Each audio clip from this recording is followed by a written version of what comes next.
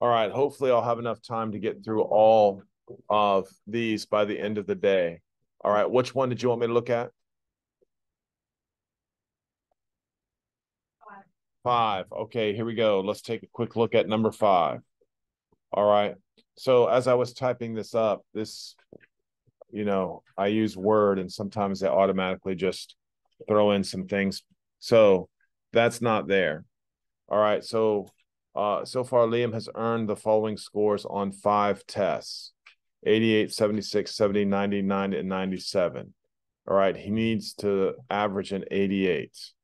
All right. Now, the troubling thing for me is there's a problem just like this on the other worksheets. All right. So I really am trying to show you, if you would just flip back, that's why I gave those worksheets back. All right. It would tell you exactly how to do this. You're adding these 5 scores up. So it should be 88 plus 76 plus 70 plus 99 plus 97. Do we know the last test score? X. That's why it's X. Then we divide it by how many? And we want it equal to 88. That's all there was to this problem.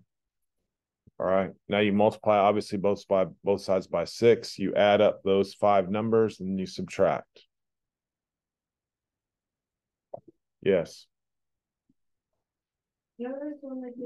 That's okay. Come on, just tell me what number. All right, let's take a look at number 4.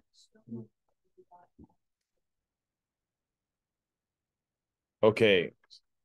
Oh, number 4. I'm sorry. Here we go. So do we agree there are a total of 54 coins? Right? So since we're talking about dimes and nickels, all right, what do you want to be X? Either one. And then nickels would be what?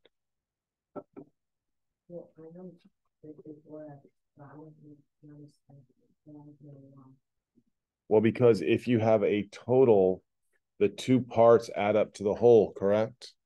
So let me see if I told you. So let's say there were 30 nickels. How many dimes would there be? Exactly. Why? Because you did 54 minus 30.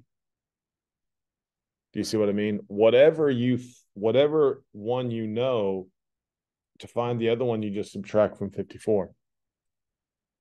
Right. And then obviously a dime is worth 10 cents. And believe it or not, someone asked me, what is a nickel worth? All right. A nickel is worth 5 cents.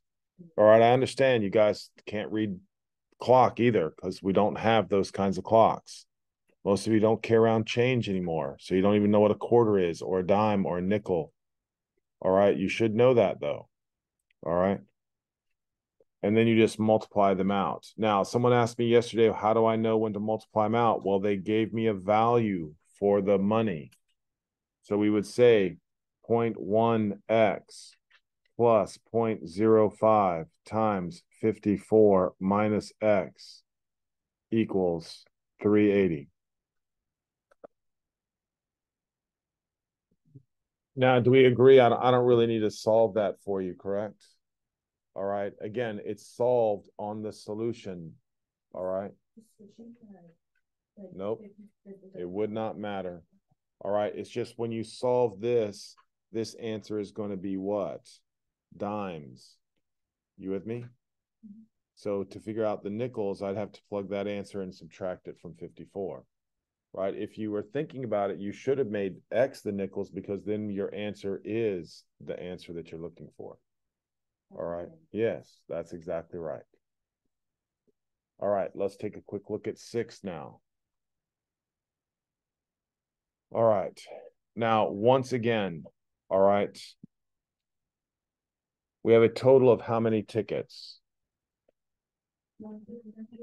So everybody should be able to, at this stage, adults and students. Your adults would be what? 920 minus X, and your students would be what? Now, is everybody understanding? We want to label the students X because that's what we're looking for. Everybody agree? Now, is this really any different than the coin problem? No, because the adult tickets are worth how much? $4. And the students are worth what? $2. All right, is everybody with me on that?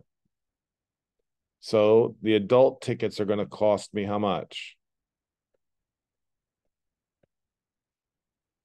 And the student tickets are going to cost me, and the total bill is what? 2,446. Is everybody okay with that? Peter? Yes. Go ahead. Number 7.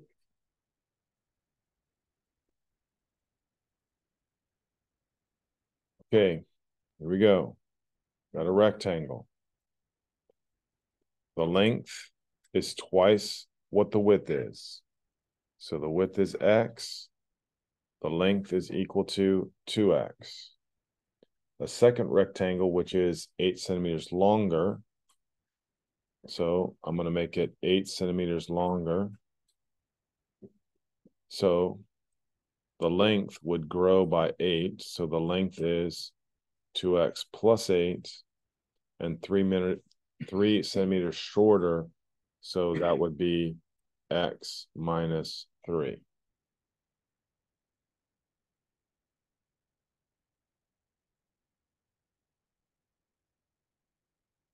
And that perimeter is 154. So perimeter is equal to 2L plus 2W. 154 equals 2 parentheses 2x plus 8 plus 2 parentheses x minus 3. Anybody have any issues? Mr. Griep, is that a problem? I thought you read it twice. What do you mean? You Well, I mean, you could do it twice, but there's a formula. 2 times the length. You with me? If you want, you can put 2x plus 8 up here, and you can put x minus 3, and then you can just say, add up the x's and add up the numbers, right? Would you do the other one as well, or no? We don't know what the perimeter for the other one is. Right. All right. I don't want to make it harder. All right, let's slide down to number 18. Unless somebody else has a question with 7. Does anybody have a problem with 7? Go. Like, why do you follow for the one that we don't have? Okay. So look, so let's just say, what did the answer say x was here?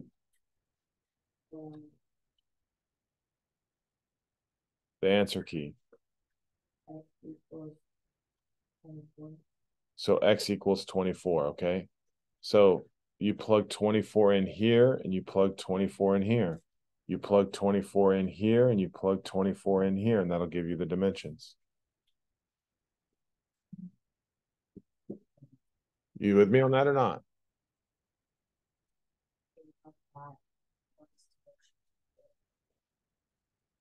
Well, because there's a relationship between these two rectangles.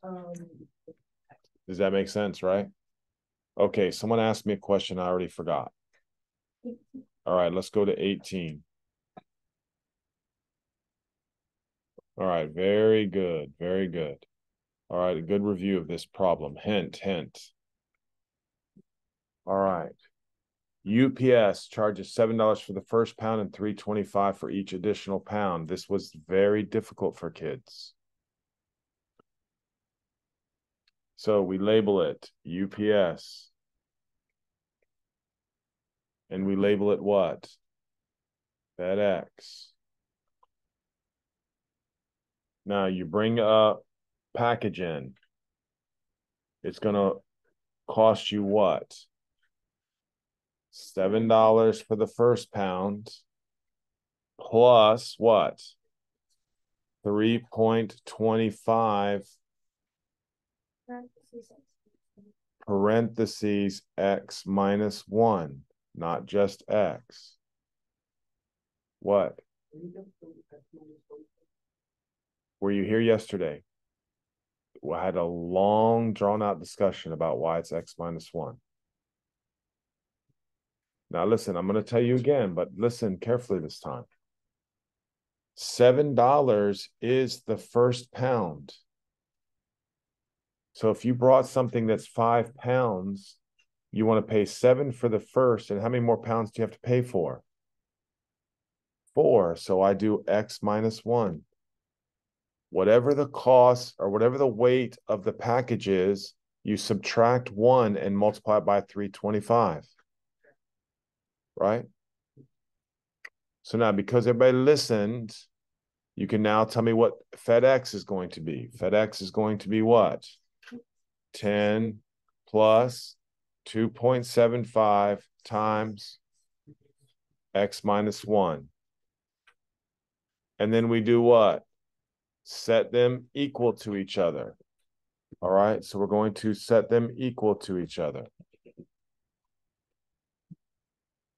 All right.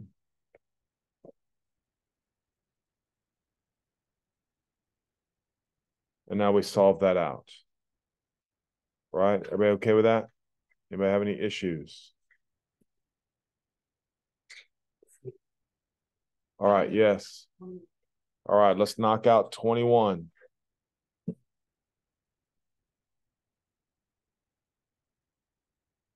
Another really good one. Another really good one. All right.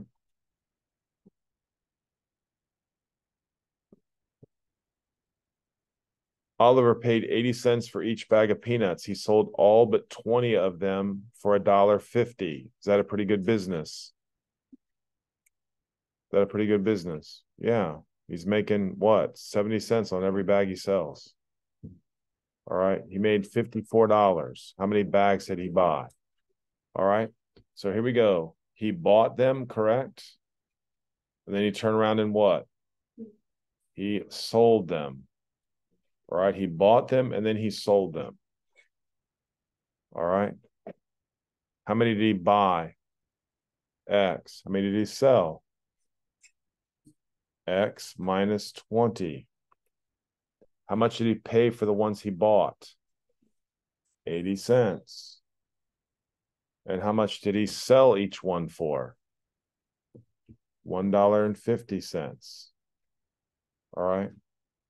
So how much money did he collect when he sold them? 150 times X minus 20. What did it cost him altogether? 0.80x. This is how much money he created. This is how much money he spent. So what do I do with those two? Subtract them. All right. And when you subtract them, that will give you the what? Profit. His profit was what? $54. All right. So he went to the store every morning and bought some candy and took them to school, and he sold them at school and made money. All right. What? Say that again.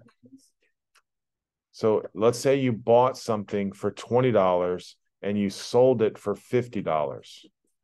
How much money did you make? Why did you subtract them?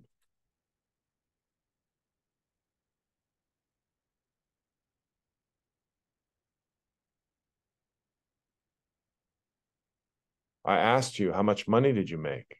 That's why. You made a profit of what? $30. Does everybody agree with me? Do you understand what I'm saying or not? You see what I'm saying, right? All right, you're a good business person. So you went to the store and you paid 80 cents for the candy.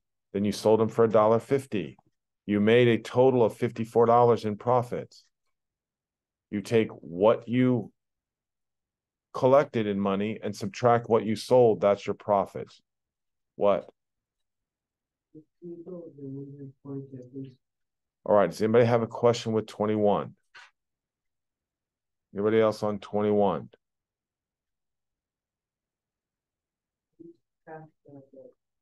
10 minus 20, 50, so you have to 30.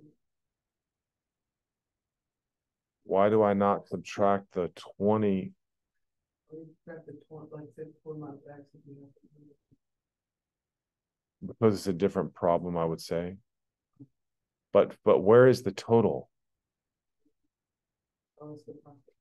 Yeah. You with me? All right. So here we go. 22.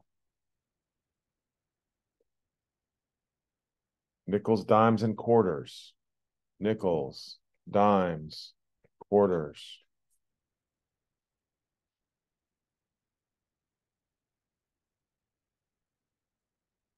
There are 4 more dimes than quarters. So how many quarters are there?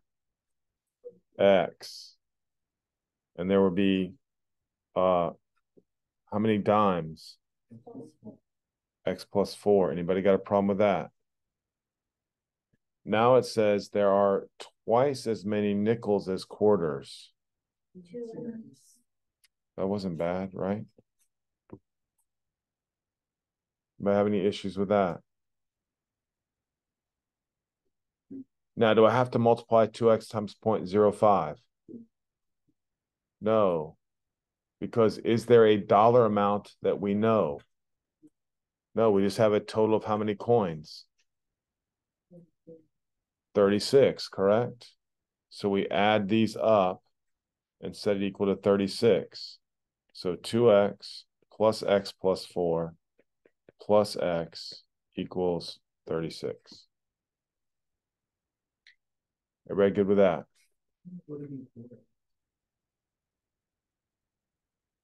What do you mean? Yeah, 2x plus x is 4x. Yes, 4x plus 4 equals 36. Yes, ma'am. No, go ahead. Katie, go ahead, tell me. It doesn't matter, but we'll get to both of you. It doesn't matter. Let's try 8. And then Lee, I'll get you, and then Liv, I'll get you. So let's take a look at 8.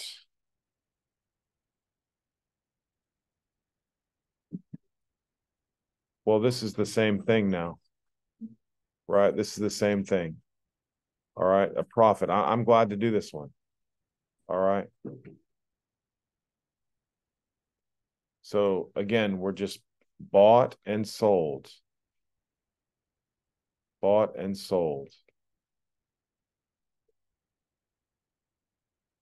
Sophia paid $4 for each box of chocolate. Do we know how many she bought? How many? X. How many did she sell? X minus 12. Anybody got a problem with that? How much did she pay for them? $4. How much did she sell them for? $8. Is that a good deal? Yeah. What if she sold them for $3? Would that be a good deal? Right. So how much money did she make?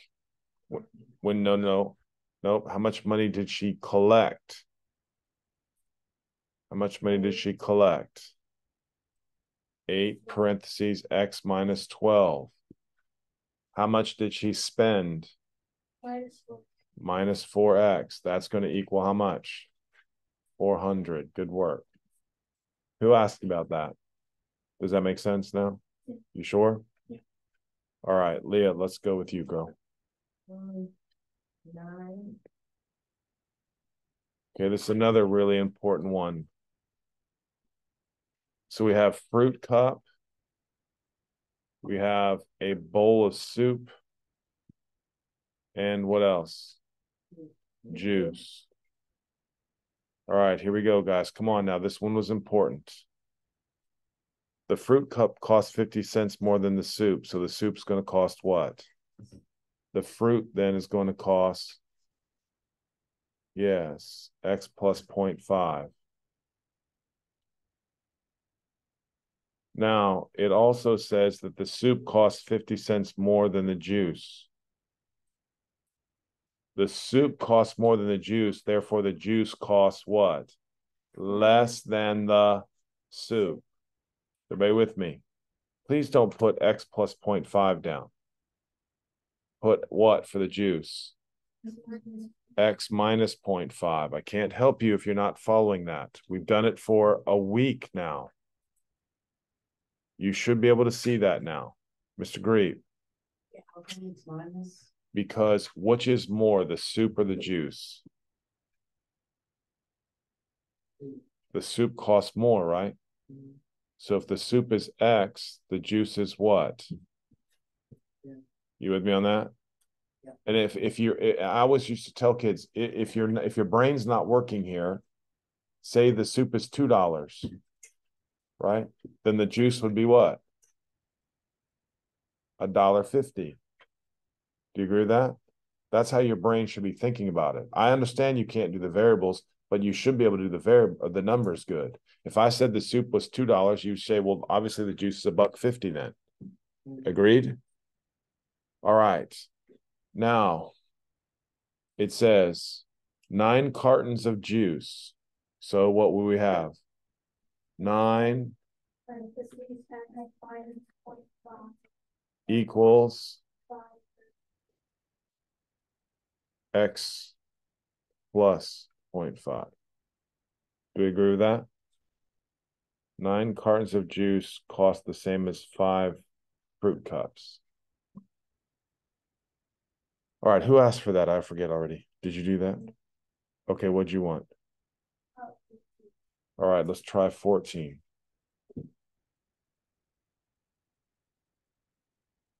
Yeah, this is another, that's the same problem. All right, good job, good job. We tried again. That's why I put them all back. All right, I wanted you to try them again. So we have a boat, motor, and a what? Trailer. Boat, motor, and trailer. The boat weighs 1,500 pounds more than the motor. The boat weighs 1,500 more pounds than the motor. So the motor weighs what? The boat would weigh what? Okay, X plus 1,500. The boat also weighs more than the trailer. It weighs how much more? Yeah, but I know it's X minus 400, but if you just remember that, I'm just going to change the numbers up, right? So you have to be careful, correct? Does anybody understand why it's X minus 400? The trailer is 1,900 less than the boat. Do you agree with that? If the boat is 1,900 more than the trailer is 1,900 less than the boat.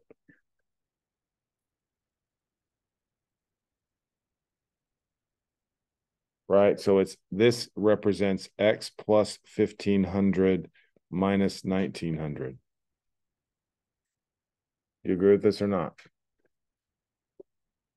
All right, so 1,500 minus 1,900 is the minus 400. All right, that was kind of tricky. And then it just says what? The boat and the motor. The boat and the motor weigh 2x plus 1,500 as much as 5 times the trailer.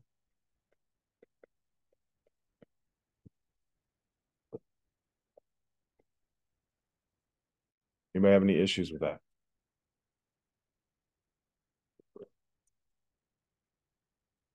All right, I've heard from the same like 5 people. No one else wants a question.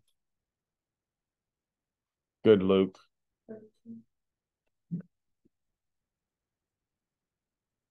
All right, I like it. Draw a triangle. The sides are what?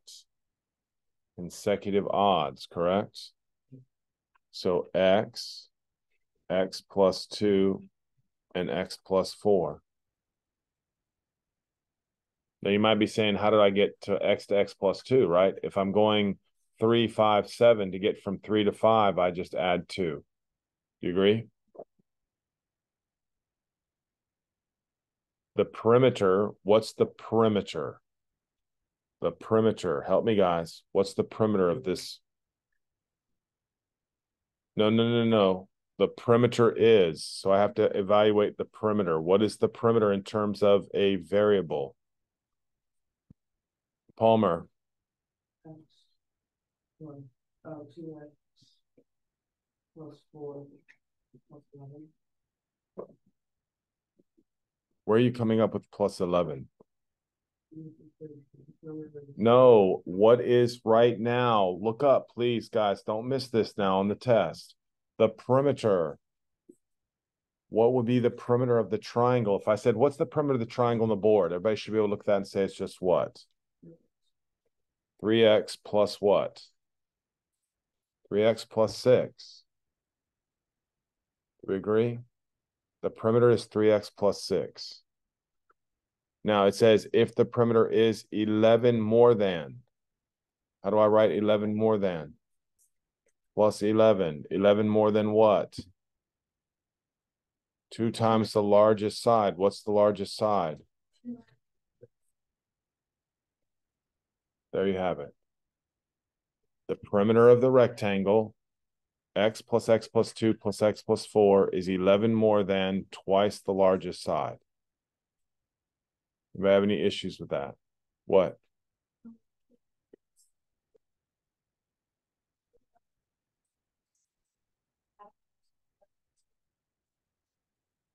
I read this statement.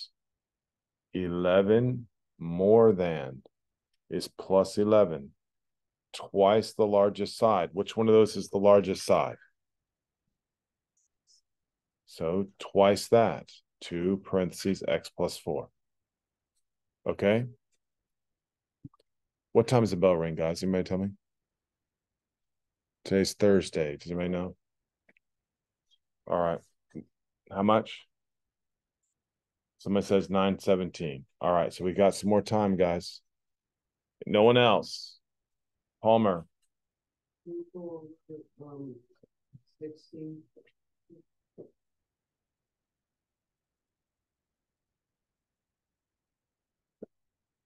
Grapefruits and an orange. An orange has 35 more calories than a grapefruit. So what's what, Palmer? Grapefruit is X and the orange is X plus 39. How many calories in a grapefruit? No, I'm sorry. An orange has 35 more calories than a grapefruit. 11 oranges. How would I represent 11 oranges? 11 times X plus 35 times 11. Okay, then what? And then you 8 times X. And what do I do with those? Nothing. And they equal? What's the problem? Huh? Palmer. Yeah.